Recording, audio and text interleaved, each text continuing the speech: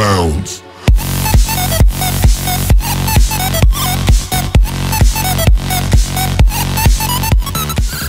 Hey guys, welcome back to another Ron Reviews. Today, we're going to be taking a look at Dempster's Bagels Maple French Toast flavor.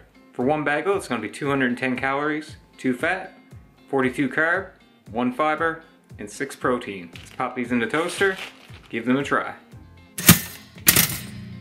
We're back, the bagel's all toasted up.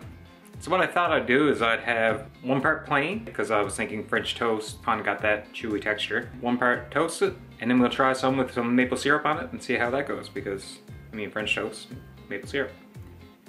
Here's what it looks like on toasted. Let's go in for the soft.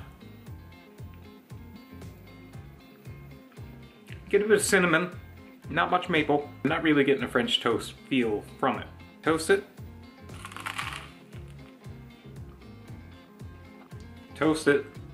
Definitely more towards the French toast. It says maple, but I'm getting cinnamon. There is little drops of maple in them. I do get the flavor when I hit those pockets, but other than that, I'm not really feeling it through the whole bagel. Let's try it with a little bit of syrup.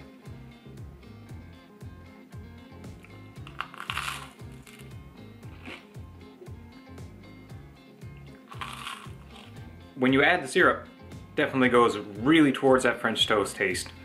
I love it like that. It adds a little bit more of the maple. It's great. I definitely suggest it with the syrup. You're definitely going to want to add something to this, so pick your favorite syrup. Dempster's Maple French Toast Bagels. You get slight hints of French toast with slight hints of maple, but when you add that syrup, it really brings out both flavors, in my opinion, or gets more towards that feel, and you're going to enjoy these. Ron's going to give these 7.5 out of 10.